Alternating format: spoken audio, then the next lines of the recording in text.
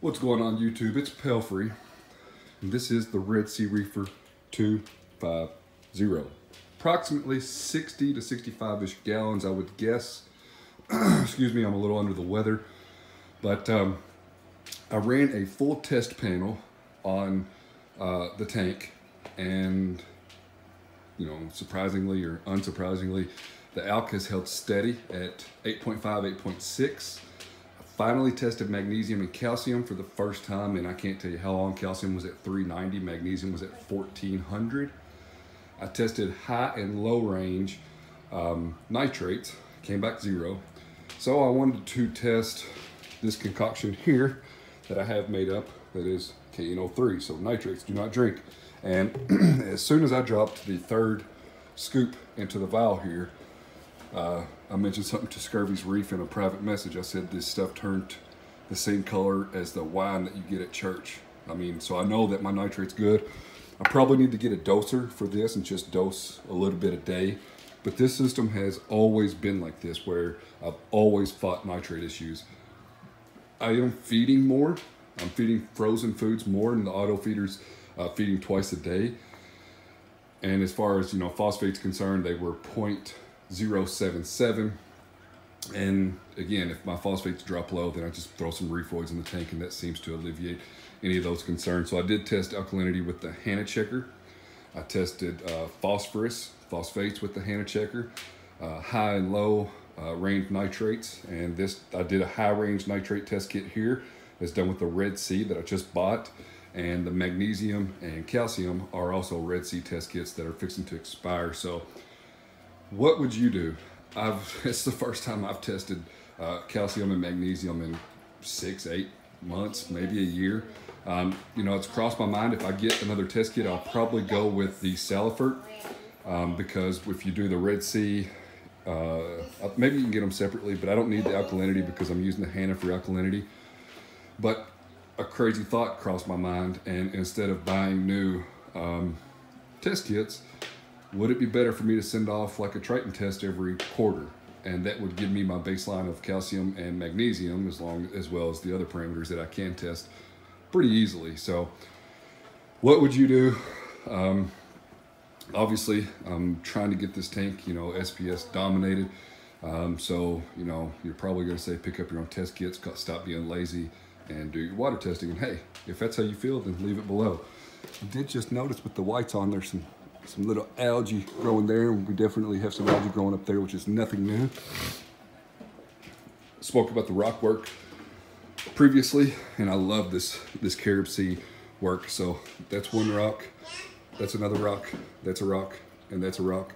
And there's all kinds of crevices and tunnels and the like for the fish, versus this side right here, which does have a tunnel, but it's deep up in there. So I may see if I can get another 20 pounds of this and escape the other side of the tank with it. But I'm very excited with where we're going.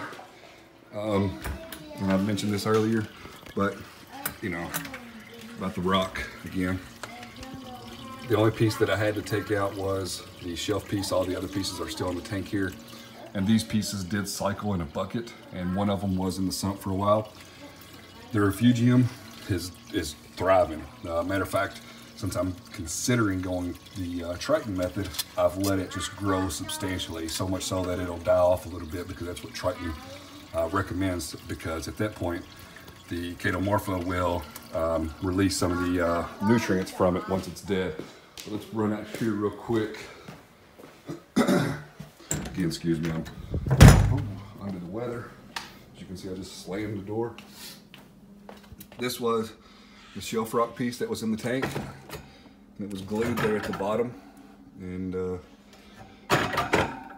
it weathered great. It just didn't have any place to put it in the tank since I got the life rock in there. So that's a Marco piece, by the way, and I did hammer and chisel off the base plate that was glued to it, but it just wasn't what I was going for in my tank. The life rock is incredible. It's incredible stuff. Where am I going? Going back to the tank. I am dosing Kalk washer. So it's about time to change that. This is some Microbacter 7, which I don't know why it's down there. I haven't dosed it in a long time.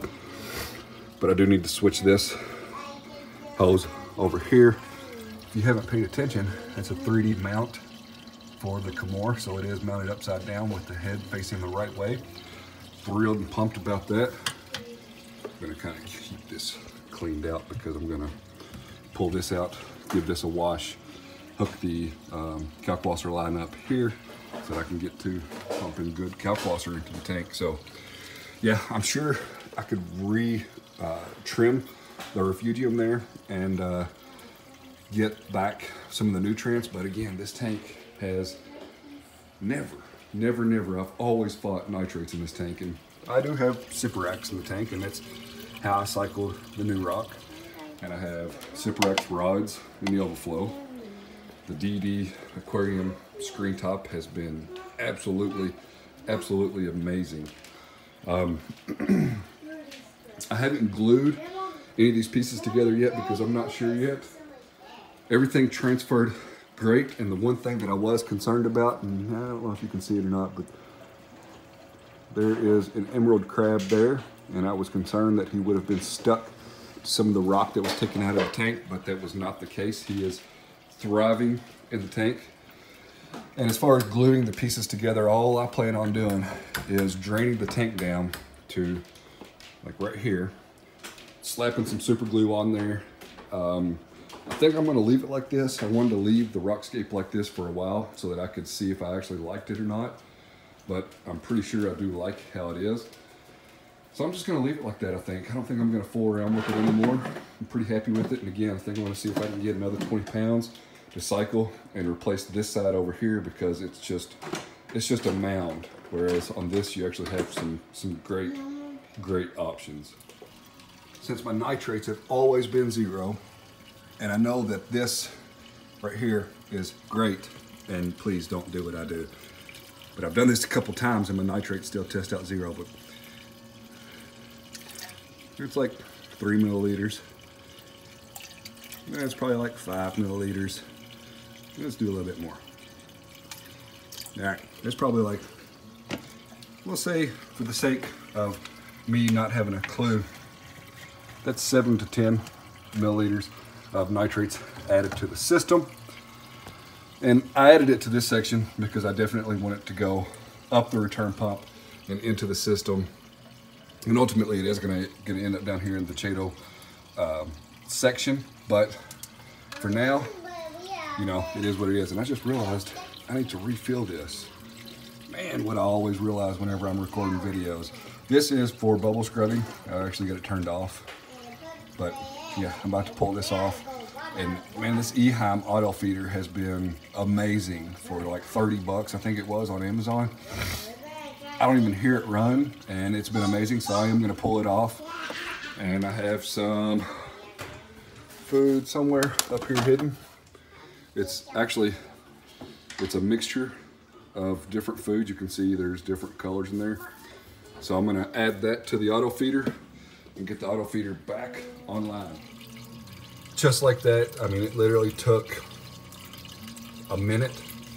I went ahead and pulled the whole auto feeder off. I just loosened this nut back here, pulled it off so I didn't spill anything into the tank, and I've got it refilled again. And you can see, it's hard to see, but there are a mixture of pellets inside of there. Just like that, another video is gonna wrap up, and I actually don't wanna get too close to the tank because there are some new additions in here, and we are heavy on the blues, so maybe if you zoom in, you can maybe pick and see what's going on new with the tank. But yes, stay tuned because we do have some new additions into the Red Sea Reefer 250. As always, I appreciate you following along. Be sure to check out the website at pelfrey.net. Check me out on Instagram at pelfreysreef, PELPHREYSREEF, all one word. And you know, if you feel like subscribing, subscribe. Hit the bell notification if you want to. I don't think I say that very often. I think I pretty much give a shout out to the website and Instagram. So yeah, again, stay tuned because I think everybody's gonna like the direction that we're going now. Later.